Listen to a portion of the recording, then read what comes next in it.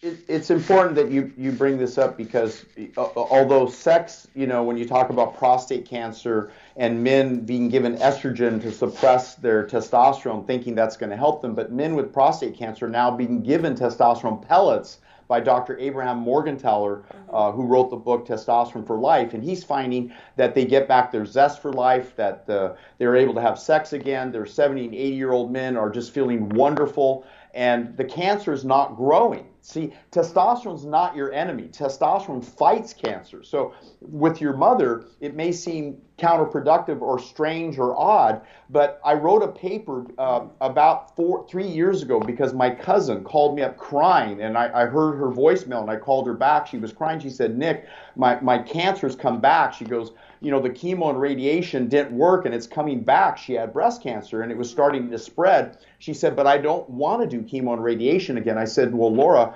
if you're going to do this program, number one, I'm going to ask you, please don't share my name with your oncologist. I don't want to get in trouble. Number two, monitor it with imaging, thermography preferably, so you're not exposed to mammogram, the radiation, because that is concentrating a lot of toxins and radiation, which you're ironically going to stimulate breast cancer. So monitor it with proper imaging. I guess, they did some mammogram on her, and she's convinced to start doing thermography.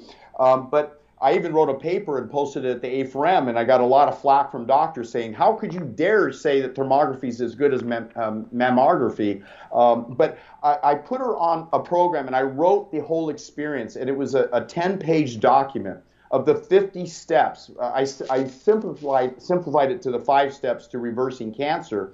And I had to change it to saying reversing cancer to preventing or improving the immune system, because you can't say you cure cancer, reverse cancer. But within 2 years, by the end of the year, Laura's tumors had disappeared. She had dropped 46 pounds. She's doing wonderfully. And the exciting thing is, although the doctors kept trying to press her to go on chemo and radiation, she stuck to her guns because she said, hey, how can I argue with results? You're telling me the tumors are gone. And I'm using CBD, I'm using Live Detox, Estroblock, I'm on a plant-based whole food nutrition diet. I was told that animal foods have a high concentration of estrogens. You get 10,000 to 1,000,000 times more estrogen from turkey, chicken, and pork, and from fish than you do from plant proteins. How about beef?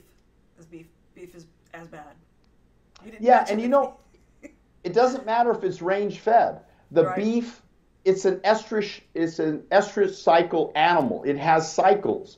And the fact that it has cycles, it's very concentrated in estrogens, and it's not xenoestrogens. It's the actual beta estradiol that's very toxic to the human body. So we see that people's hormone disruption changes when they switch from an animal-based diet. And that's what Nathan Pritikin published his results. Prostate cancer patients were able to reverse prostate cancer, and the prostate cancer cells disappeared by switching to beans and peas and rice and a Mediterranean-like, Greek-like, Asian-like diet. And in these individuals who went to a plant-based diet, the cancer disappeared. But see, I realize that as people age, it's not enough just to change the diet. You have to remove the source of the toxin, the estrogens and the xenoestrogens, but you have to build up the immune system. So you have to add protein peptides. You have to add the estrogen clearance herbs. You have to restore the testosterone and restore growth hormone, because these hormones, when you're youngest, you have little or no risk of cancer. When you get older, you're 1,000 times more likely to develop cancer when your hormones decrease. So remember, it's your hormones that build up your immune system and can help reverse cancer.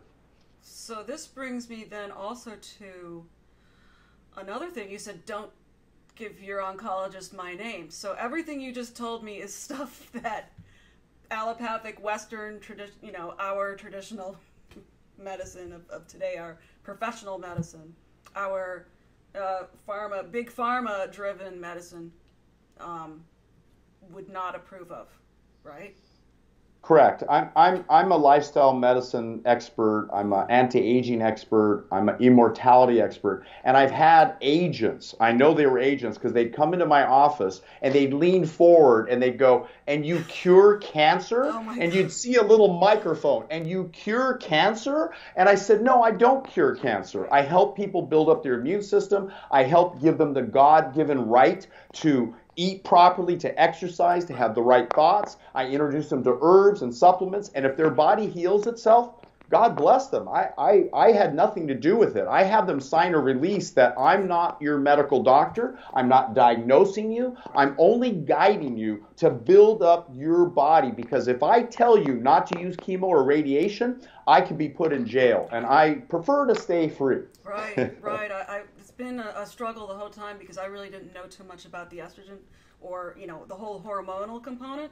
Although it was introduced almost immediately because the first drug that my mother was given was aromasin, which basically stops all hormones from happening. It stops aromatase in its tracks completely. Right. So, yeah, when I asked her doctor, "What is that? Is that to stop the estrogen?" He's like, "No, it's to stop everything." I was like, that can't be good. And yeah, of course, her skin dried out, and she just, it was incredible. Her skin just became so dry. I've never seen anything like it. And I just thought it was a tiny little pill that she took every day.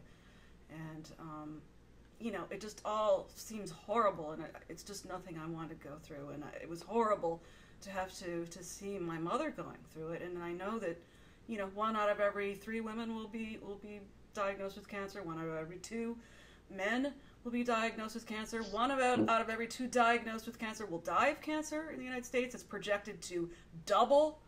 This trajectory that we're on is projected to double by 2050. So how this can be withheld, how the information that you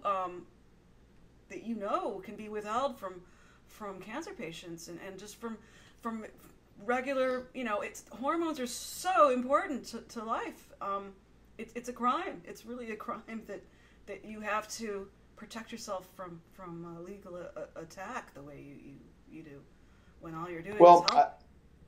My doctor colleagues, Dr. Sangeeta Patty in Florida, Dr. Mitch Genn in Florida, Dr. Leon Keneally here in California, in Irvine area, we all, when we talk to cancer patients, we can only say we're helping to build up your immune system. If we even say we're helping you with your cancer and we're telling you that chemotherapy, when a Canadian study was done and they asked the Canadian doctors, and they didn't disclose the names of doctors so they could openly answer the questionnaire. And they said, if a patient came to you and had cancer, would you prescribe chemotherapy and radiation? They said, absolutely. 100% of the cases they said they would. Right. But then they said a more telling question, if you prescribed, if you had cancer yourself or your wife or your daughter or your son had cancer, would you prescribe chemo or radiation? And a shocking nearly 50% said no. And of the hospital workers, 68% said no because they saw the end result of chemo and radiation. And what you have to realize is you're shrinking the tumor, but there's stem cells inside the cancer that come back with a vengeance. You're only shrinking the tumor, but it comes back much like with antibiotics, how you get rid of certain microbes, but it comes back more virulent. It alters or changes. I saw it firsthand. I saw it happen. It happened with my mother, and I was like, stop this, crazy thing. I want to get off.